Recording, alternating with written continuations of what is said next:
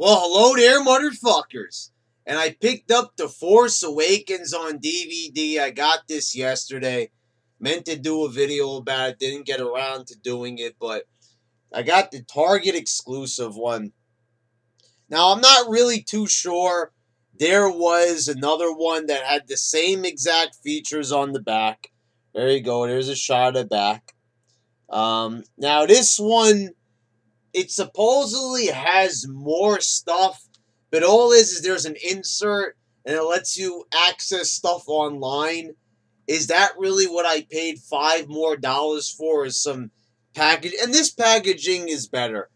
The other packaging has Star Wars The Force Awakens on it, and there's like, and you can see the characters like inside the lettering.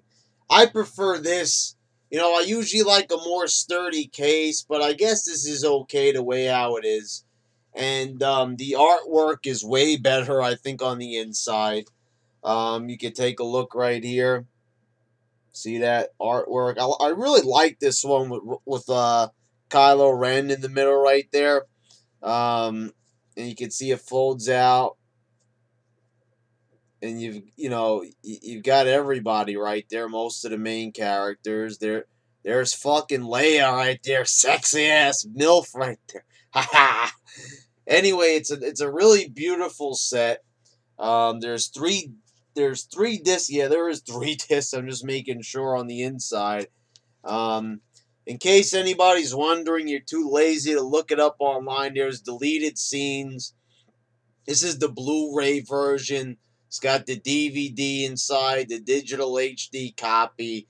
No, I'm not showing you the insert. You're going to try to steal me insert. You're going to try to steal me code. I wouldn't let you get me code.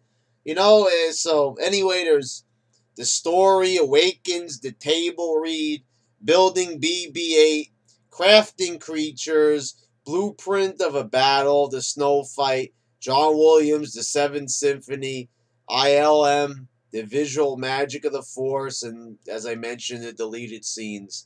And of course, the big feature on here is Secrets of the Force Awakens, a cinematic journey.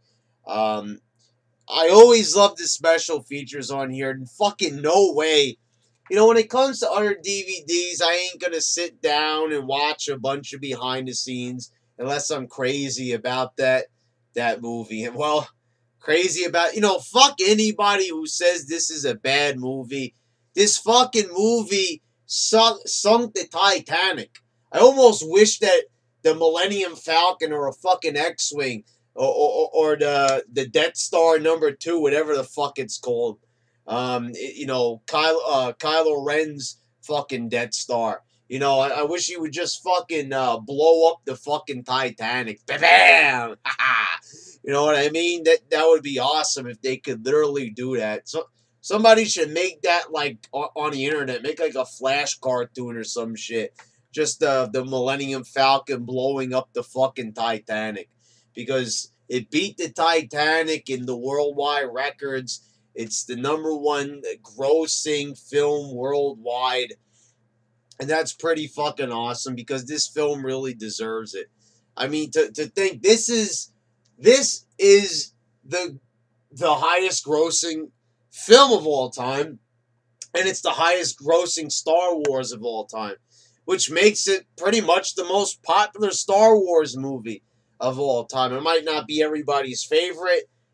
It's not my favorite, at least yet. I don't know. I've got repeated viewings to do on this. I've seen it 3 times already. About to be a 4th time once I watch this son of a bitch. Well, this movie's got haters. People say it's a racist movie. People say all sorts of things about it.